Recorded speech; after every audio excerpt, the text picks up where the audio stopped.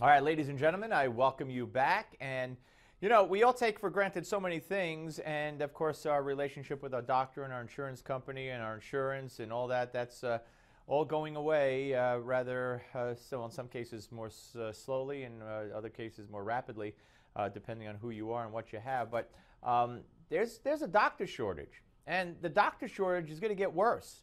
And joining us now to talk about all of that is Grace Marie Turner, president of the Galen Institute. Hello, Grace Marie. Happy New Year. Steve, a pleasure to be with you. Happy New Year to you, too. All right, so let's talk about what we're facing as time goes on and why, under Obamacare, are we going to be looking at more and more of a doctor shortage as we go along? Absolutely. Even before Obamacare, we had a shortage of at least 40,000 physicians. Remember, there's this huge baby boom generation aging into Medicare. We're going to require more health care, and not only do we already have a doctor shortage, but at least half of physicians today are seriously considering leaving the practice of medicine early, doing something else, or retiring early because of the incredible rules and regulations that are dictating how they practice medicine, primarily through Obamacare. But it's just, Obamacare for many of them is just the last straw. Yeah, and basically, among a million other things, what they've done to doctors in their business, from the business aspect of it, is put in all the red tape and more that the Obama administration has done with small businesses to frustrate people right out of them. That's exactly right. And in some ways, you do wonder if there isn't part of an overall agenda that the fewer big practices, the fewer big hospital chains, the fewer big insurance companies that they have to work with, that easier it is to control them.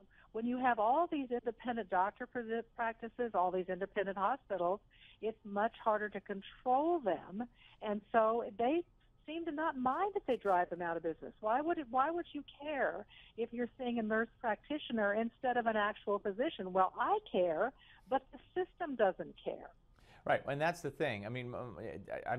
My doctor, just joined the hospital network of doctors. Basically, they took over the practice. He's still there, but they run his office, and it's a good deal for him. But it is what's happening, and as you said, that's the plus. My doctor didn't go away, but a lot of doctors have and will, and more and more people will not be going into medicine.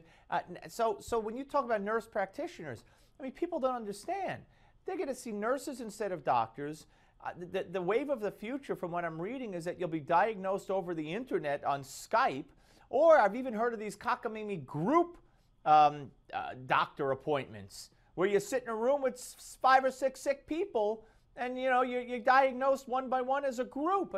What we're headed for is a disaster. And then I see a story that more than 3,000 operations have been canceled by the NHS in Great Britain in the first 2 weeks of this month alone. And that's where we're headed also.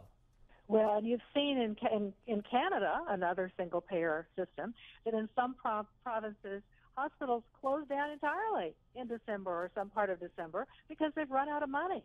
But with the doctor practices, Steve, many of those doctors have sold their practices to hospitals because they just can't deal with the paperwork burden and the regulations. That's exactly it. Yep. They're now employees of those hospitals. Yep. And worse, the hospital can now bill the Medicare twice as much, two or three times as much for that exact same procedure because the doctor is now operating under the auspices of a hospital instead of independent practice.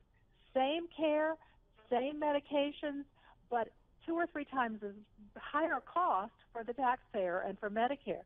So this is also going to be a huge cost driver in a system that already is not serving patients. Grace Marie, just listening to our conversation alone, we're going to scare a lot of people. We don't mean to do that, but if they get scared, so be it, because this is where we're headed. You would think that the Republican leadership could come to the microphones and say, we're not going to fund Obamacare anymore, and here's one reason why, and here's another reason why, and here's another reason why, and have all the conversations you and I have had over the years. But no, they just fund it and shut up. They don't want to. They don't want to have the fight. They don't want to risk a shutdown. They don't want to do this, and they're going to kill us. They do. They really do want to have the fight, but they have to do it strategically in a way that they can win. Shutting the government down doesn't help them win on Obamacare, but strategic strikes at the heart of this law absolutely can. Yeah, but he'll veto. He'll veto them. He'll veto the bills will, that are like he did with the. Not necessarily. No. If you get enough Democrats to support this, it will be very hard for him, right. and you tie it to other appropriations legislation. He's going to have to sign some of Well, this. we will see. I think this is a different kind of president. Grace Marie Turner, Happy New Year. Nick Adams joins us next. Thank you, Grace Marie.